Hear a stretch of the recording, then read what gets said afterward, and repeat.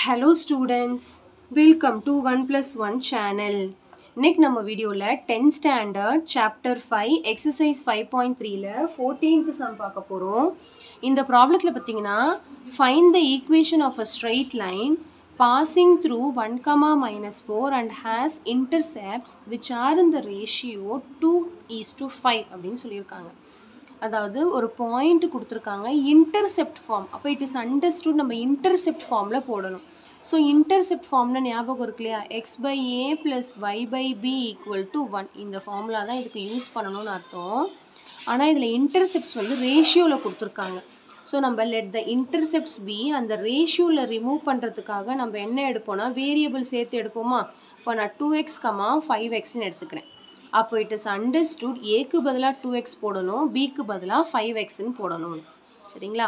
இப்போ நான் இதில் சப்ஸ்டியூட் பண்ணுறேன் பாருங்க. அப்போ x/2x plus y/5x is equal to 1. இதுதான் வேல்யூ. இதுதான் வந்து இன்டர்செப்ட் ஃபார்ம். இப்போ நம்ம இந்த ஈக்குவேஷன் வந்து இந்த பாயிண்ட் வழியா பாஸ் ஆகுதுன்னு சொல்லியிருக்காங்க. அப்போ பாசிங் த்ரூ பாயிண்ட் கொடுத்துட்டாங்க. Passing through 1, -4. அப்போ இதில் நம்ம சப்ஸ்டியூட் பண்ணி எக்ஸோட வேல்யூ கண்டுபிடிச்சி இதில் சப்ஸ்டியூட் பண்ணாதான் நம்மளுக்கு equation of a straight line கிடைக்கும். சரிங்களா? இப்போ நம்ம வந்து கண்டுபிடிக்க போகிறோம் பாருங்க. இதில் பாசிங் த்ரூ பண்ண போகிறோம். அப்போ எக்ஸ் வந்து 1/2x ப்ளஸ் y வந்து -4/5x is equal to 1. இப்போ நம்ம எப்பயும் போல் கிராஸ் மல்டிப்ளை. இப்போ 5 into 1 வந்து 5x, 2x into -4 வந்து -8x by அப்படியே இது ரெண்டுத்தையும் மல்டிப்ளை பண்ணால் 10x² வரும் equal to 1. அடுத்து நம்ம இதை கொண்டு போகிறோம். இப்போ 5x - 8x is equal to 10x². 5x - 8x பார்த்தீங்கன்னா -3x is equal to 10x². இப்போ நம்ம இதில் எக்ஸோட வேல்யூ தான் கண்டுபிடிக்கணும் இல்லையா?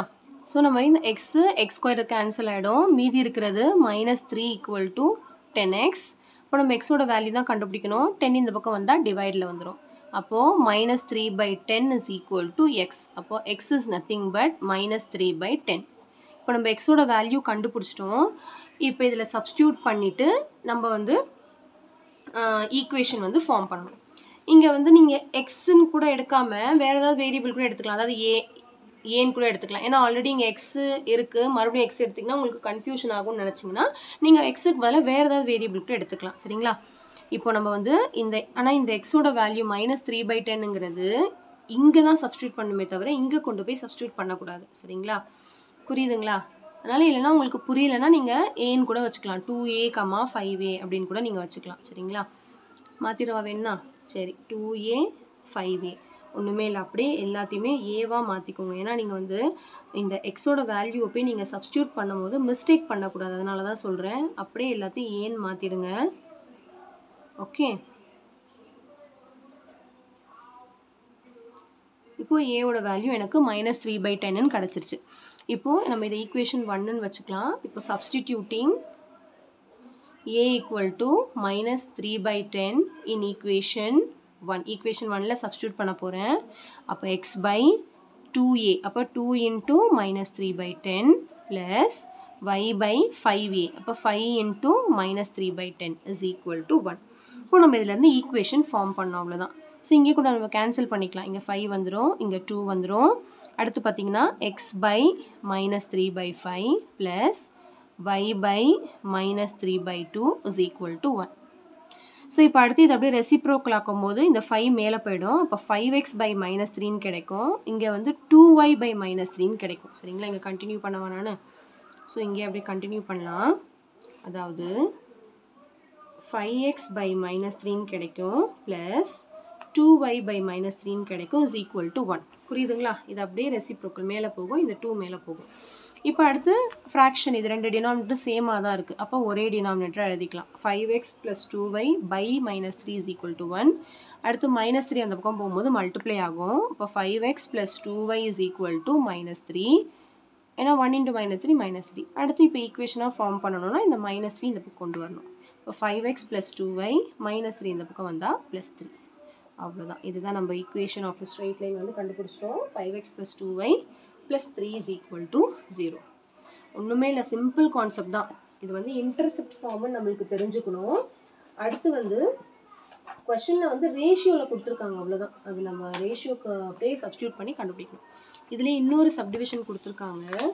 என்ன சப்டிவிஷன்னா அதேதான், passing through the point passing through minus 8,4 and making